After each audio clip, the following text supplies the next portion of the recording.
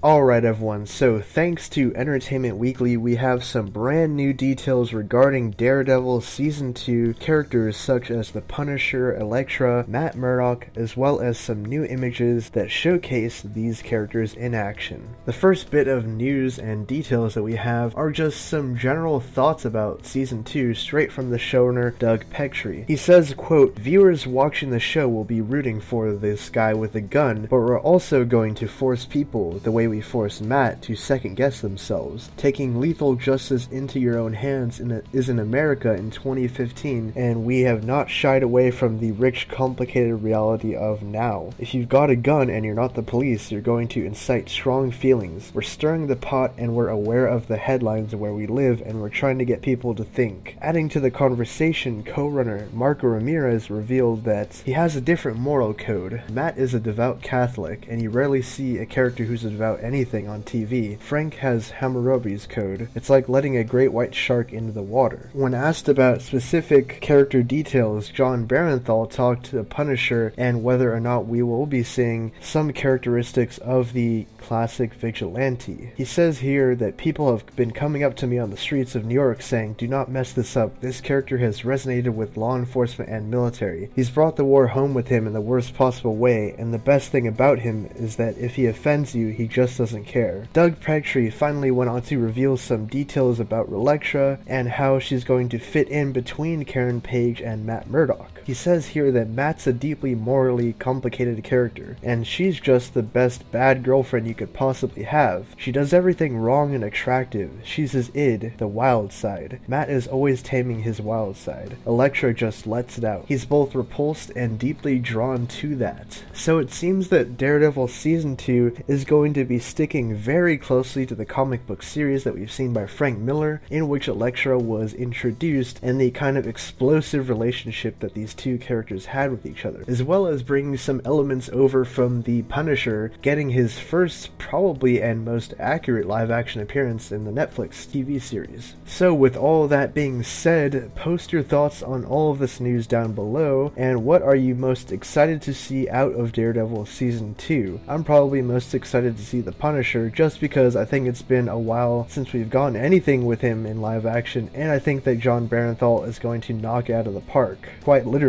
Anyways, post all your thoughts down in the comments below. Be sure to hit that subscribe button to keep up to date on all of our latest videos. My name is Nick, and I will see you guys next time.